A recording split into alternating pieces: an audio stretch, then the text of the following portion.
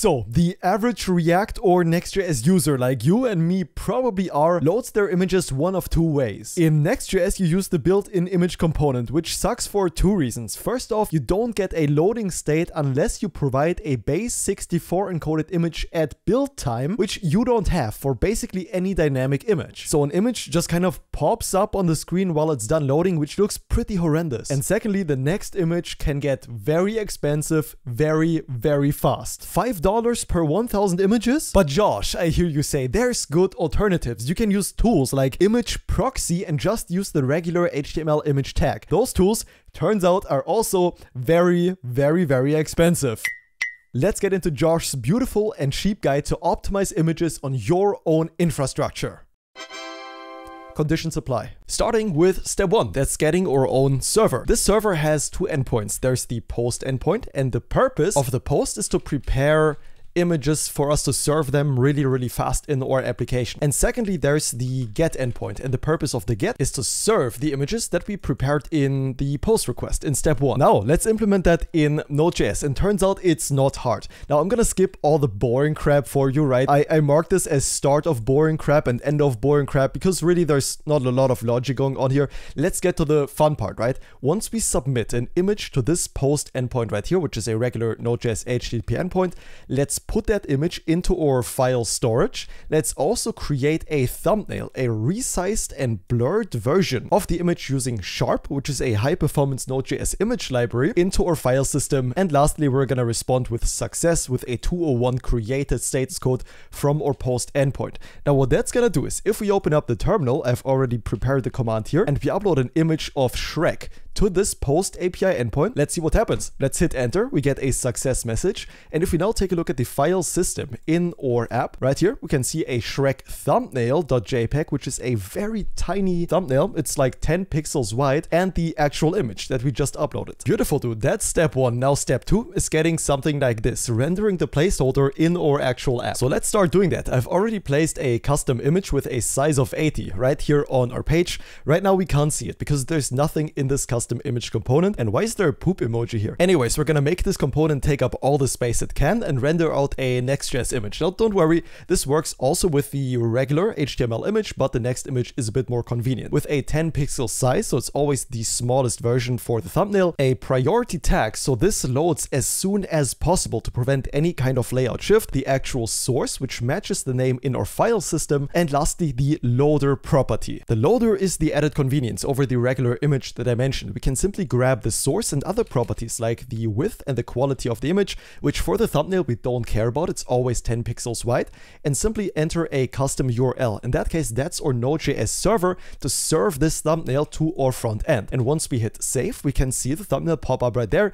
Beautiful. Technically, I lied to you because we don't even have the route that serves images just yet, and that's the fun part, right? Let's implement that together. We're gonna create a get route in our Node.js server with a source. This is using Hono, by the way, which is just, you know, for type safety with TypeScript. It's nice, but you can use Express, any other framework that you want for Node.js.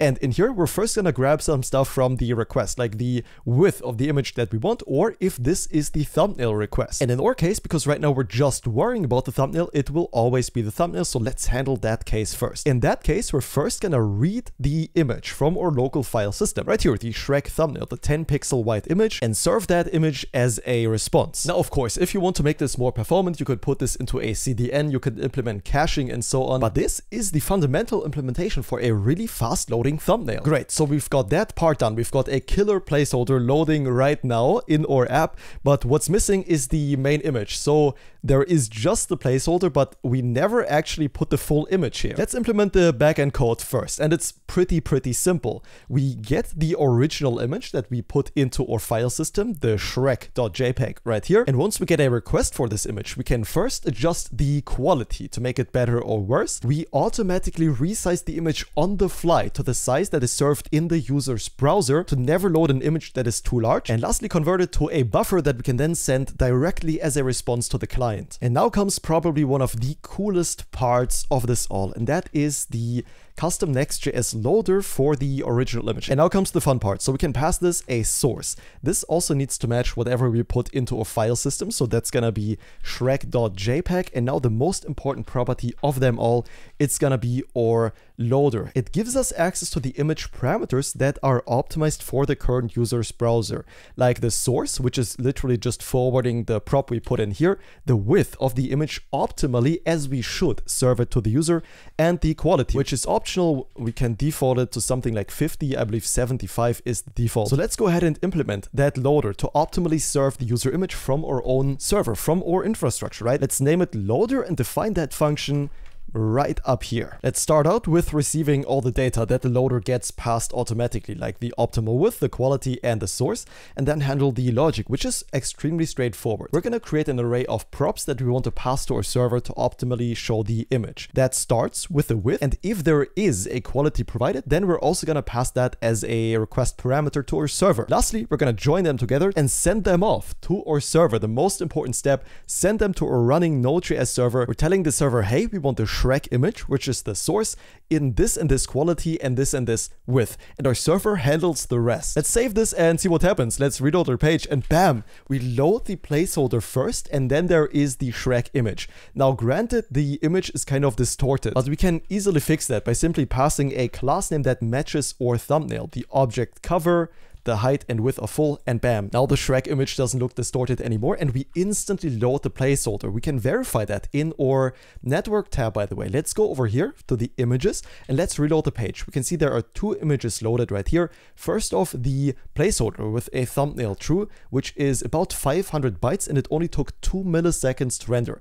Because we marked it with a priority, it loads instantly on request, and only when the other image is loaded is it then put over the thumbnail to kind of render the entire image. And one big convenience of the Next.js image component is as we shrink the page, the width that we need to render the image in gets lower, right? So the full HD version is 1 megabyte large, but if the image is displayed smaller, then we only get a 142 kilobyte image. Perfect. Now there's one fun thing we can do to the quality, and that is if we put the quality to 0 and we tried serving the image, it looks absolutely uncanny.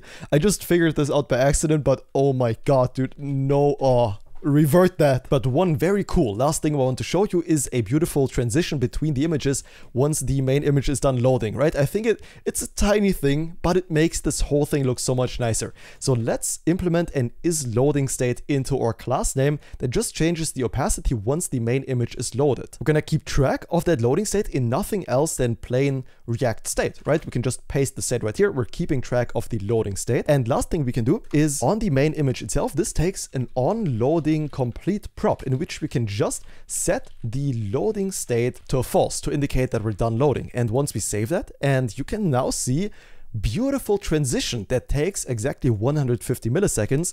Maybe it's easier to see if I put this up to like 1 second. Right here, it beautifully fades in from the placeholder to the actual image. I left two things mainly away for simplicity, which is caching. That's really, really important. So you can just, create your own cache with something like Cloudflare or AWS.